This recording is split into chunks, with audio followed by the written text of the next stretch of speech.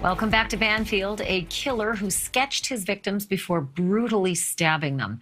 The man known as the Doodler terrorized San Francisco in the 1970s. At least 5 victims have been directly linked to him, but some people think that number could be much higher. For nearly 50 years, it looked like we would never know the Doodler's true identity.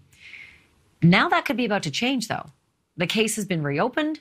The reward has been doubled, and police say they think they may have just found a 6th victim.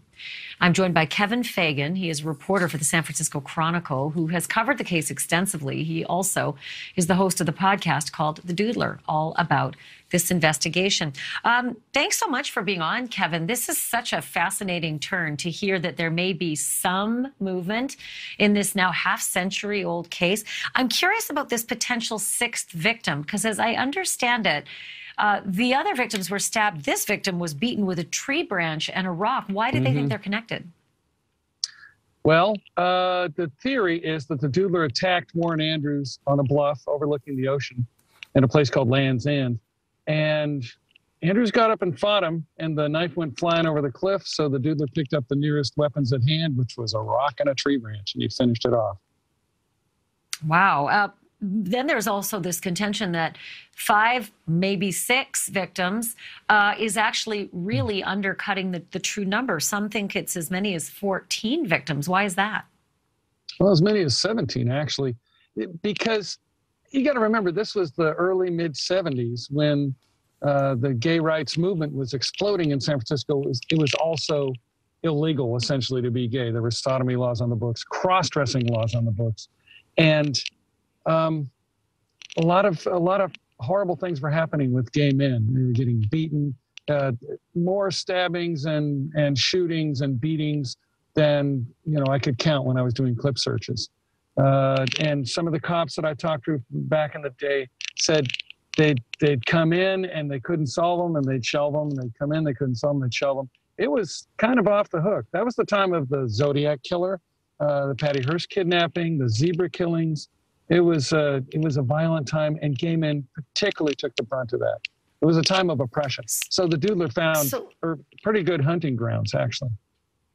Right, with so few people maybe caring to even, put the resources of the authorities on these cases. It's just sort of just so tragic to think of that.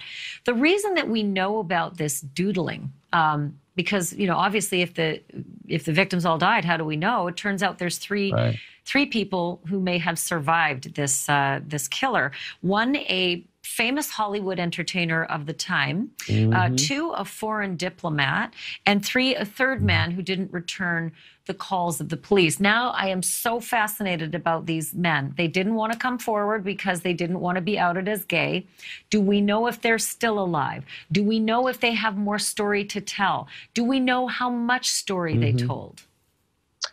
The third man, he actually did talk to the police. He was hogtied and attacked and stabbed, and he screamed so loudly that his neighbors chased the Doodler away. He's dead, by all accounts. And the diplomat is still alive. The diplomat doesn't want to talk. The diplomat is still scared. I don't blame him. All these years later, the Doodler is probably still alive. And the actor, I have a pretty good idea who the actor is, but he doesn't want to come out of the closet, even all these years later. What about just to the police, though? I mean, I get it if he doesn't want to talk to you and me, right? But to try to catch someone who did these horrific things and may emerge to do them again, because by our math, he was said to be around 19 to 25 years old. And in the 70s, that would put him in his, 60s or 70s now, perfectly capable. Might those people speak to the police? Are they speaking to the police? And are they helping in the case, even if they're not, going public? The diplomat is. He's talking to the police. He's cooperative. The chief investigator in this case is a guy named Dan Cunningham. He called me 3 or so years ago, looking for an old Chronicle reporter who'd been the last one to write about this. And I found that reporter, and that reporter soon after died. So I said, Dan, tell me what's going on. And I've been working closely with him as a source since then. He's pushing it hard. He's scraping up new clues. My partner, Mike Taylor, and I scraped up new clues. I have some pretty good hopes that this could actually get brought home soon. Yeah, well, now you, me, and everybody who's watching this, I think, has that same hope, unless that guy's watching. So, as I understand it, and clear this up for me, there was one very, very promising suspect, and the police really thought they had the guy. I'm curious if it was the reticence of the victims who said, don't you dare ask me to come into a public courtroom, not in this climate, or if it was something more than that. And P.S., maybe DNA wasn't sophisticated back then. It sure is now. Where does all of that stand?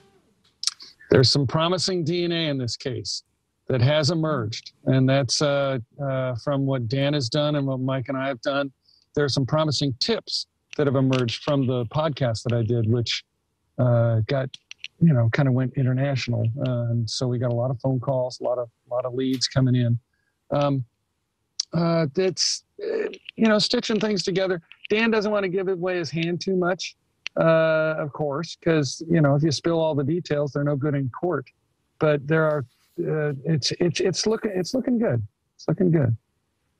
So, Kevin, they caught the Golden State Killer after decades through genealogy. Do you know if they're even in need of the genealogy? Because the genealogy just gets you to the guy, and then you do the investigation, right? Do they think they might actually have that guy now, and maybe they've got the proof they need for that guy, and they don't need the testimony from the men who don't want to admit that they were victims? Yeah. Back to your point earlier, the reason they couldn't bring it home is that the evidence wasn't good in this case in terms of the guy getting sloppy. There was no dropped wallet, no dropped license, something like that. And of course, the three people wouldn't talk. The blood matches were no good. It just couldn't bring it home, but they were pretty sure that they had the right guy back then. One of the sticking points was there was a psychiatrist who called in and said, I've just interviewed your doodler. He's admitted to me that he's the doodler. He killed. Come on over and get him.